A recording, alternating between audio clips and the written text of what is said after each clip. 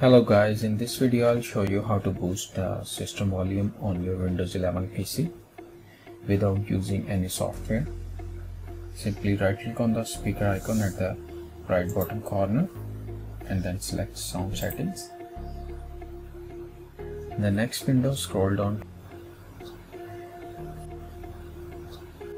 and click the more sound settings. Here under the playback tab, you need to double click on the speakers and then go to enhancements tab,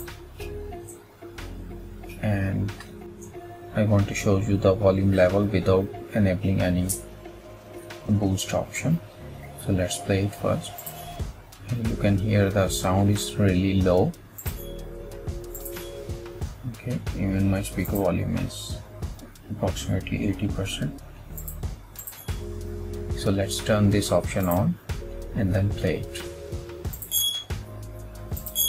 You can hear the clear difference in the loudness. So this is how you can boost the volume on your Windows PC.